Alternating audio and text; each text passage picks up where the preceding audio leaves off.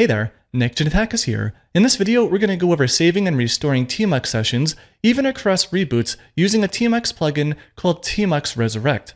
So we all know how great Tmux is, right? When it comes to having sessions and windows and panes and specific layouts, you can detach from your Tmux session, close your terminal, open it up, attach to it, and it's like you never left, and life is amazing. And that is fantastic for working on maybe like a long-running server or something like that. But on a desktop machine, you might be rebooting every once in a while, and out of the box, you are going to lose all of your sessions and all of your Windows state every time you reboot, because Tmux out of the box has no way to deal with that, right? It doesn't persist these sessions or layouts to disk. And that's kind of where Tmux Resurrect comes into play, because this plugin allows you to hit some hotkeys here to save and restore your Tmux sessions and all your layouts and stuff like that, so that all you have to do, like let's say you're going to reboot, you just need to hit a hotkey to save your sessions to disk. Tmux Resurrect is going to write those out to a specific format in a certain file. Then when you reboot and come back, you can just launch a brand new Tmux server, and then you can just hit another hotkey to restore your sessions from that file on disk, and you're good to go. And you know, when you're using Tmux Resurrect, you don't even need to worry about that specific file on disk or whatever. It's all abstracted away from you.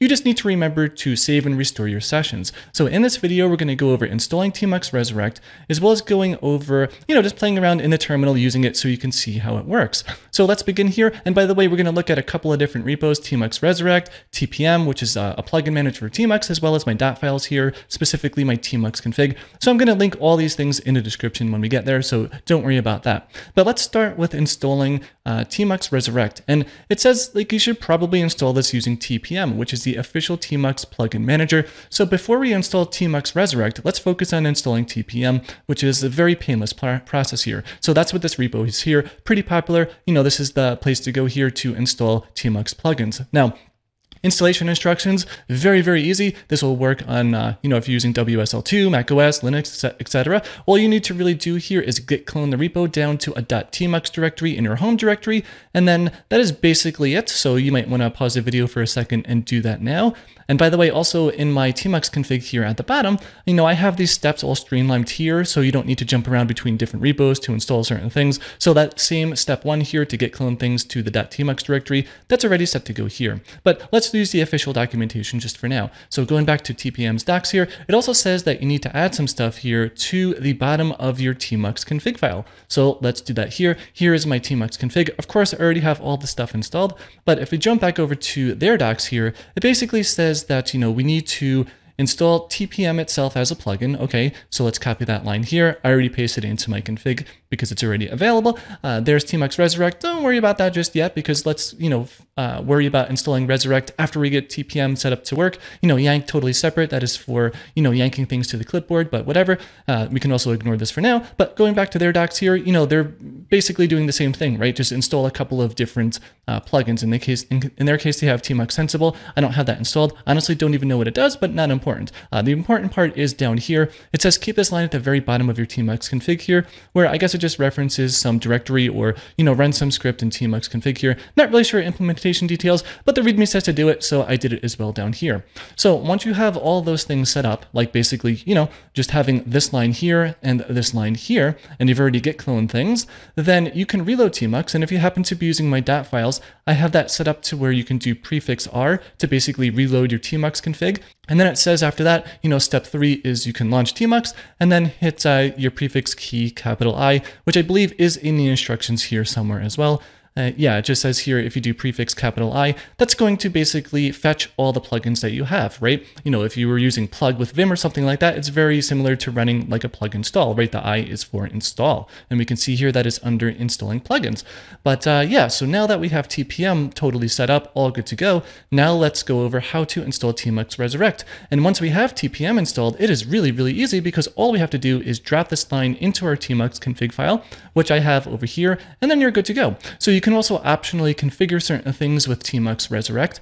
Honestly, I don't really use Vim sessions anymore, but that is one feature of Tmux Resurrect, where if you are a heavy user of Vim sessions, then Tmux Resurrect will hook into that, and it'll actually restore your Vim sessions as well, which is pretty nice. And I'm sure there's other options in here as well, if you go to like the documentation or whatever, but those are really the options I use in my day-to-day when it comes to Tmux Resurrect, right? Write the sessions to disk and restore them, and that is it. Also, if you really were against using using TPM, you can also do a manual install here and, set all that up here. But, if you're using Tmux in your day-to-day, might as well install TPM and that's it. So, going back to all this, at the very bottom of my Tmux config file, this is all you need here to get everything good to go. You can technically skip the yank plugin here, maybe this setting as well if you're not using Vim Sessions. So now that we have everything installed, let's play around a little bit with Tmux Resurrect. So I have an empty terminal here. Tmux itself is actually not even running. We can see here there's no servers running. So let me just start up Tmux here, and maybe I'll just open 3 windows here and maybe split this way, open up another window. Why not? Let's split this bottom this way. Okay, cool. And then maybe I'll just launch a new terminal. And by the way, I'm glancing over basics here on like how to open up windows with Tmux and stuff. This is not going to be an introduction video to Tmux, but it's more just, focusing on Tmux Resurrect.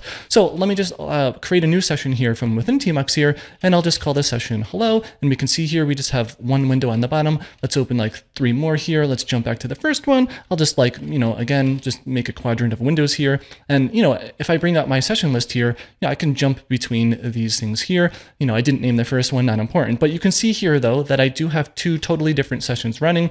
Maybe I should make these a little different. So let me close out some of these windows here, and we can see, there's 2 windows here and there's 4 windows here, or 3 windows here, and everything is set up and good to go, right? And the cool thing about Tmux, and again, we haven't even touched Tmux Resurrect yet, is if I hit my prefix D here, I'm going to detach from that, right? I can shut my terminal down, I can reopen it, but we can see this time when I run Tmux ls, I do have things running here. So now what I can do is I can just do Tmux A, which is going to attach to my last session. That's something I do all the time.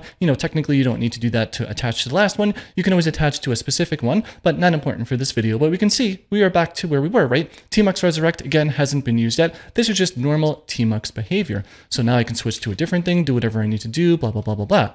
Now, this is where Tmux Resurrect comes into play, because if you do a Tmux kill server here, and I do another Tmux ls, notice how, there is no longer a Tmux session running. And, this is basically the behavior of what would happen if you were to reboot your box, right? So, instead of rebooting, or instead of running kill server here, rebooting your box, when you come back, you're gonna, if you ran a Tmux ls, you're gonna see there's no server running. So like if I try to attach to the last session here, it's gonna be like, well, nope, Nick, not gonna happen today because there are no sessions. So let's just say I run a brand new session here and I look at my session list and it's like, everything is totally gone. Like, what do I do?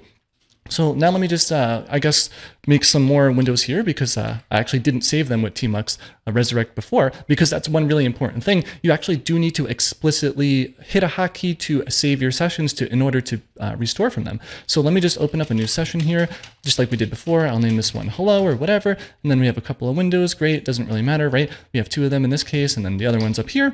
But now that we have this layout set up, you can just do leader control S, which is going to save your Tmux Resurrect. You can see it, jump there in the bottom. Let me do it again. There we go. Saving Tmux environment saved. Great. Very cool. So now I can detach from Tmux like this.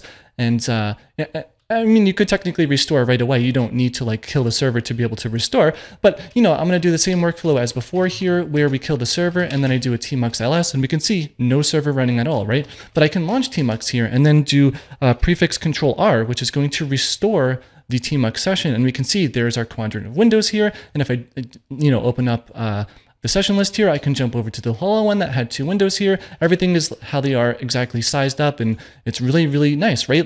This is such a nice thing, because especially if you're on Windows like me, I happen to be using WSL2 here, Windows is Windows, right? It's like, hey, by the way, I'm going to update your machine tonight, and too bad, right? So it's like I end up rebooting, I don't know, maybe at least once a month, basically due to automated updates and stuff. But yeah, having my sessions restored and saved at Tmux Resurrect really saves me a lot of time, because in practice, I'm usually running 6 or 7 different sessions, and a lot of these have multiple windows and panes that are set up how I'd like. So it is really nice to have all of that all set up for you, and that's all you have to do. So that is basically Tmux Resurrect. If you plan to use it, let me know in the comments below. If you have any other questions about how it works, more than happy to answer any questions. With that said, if you liked the video, please give it a thumbs up, because it helps a lot. And on that note, thanks a lot for watching, and I will see you in the next video.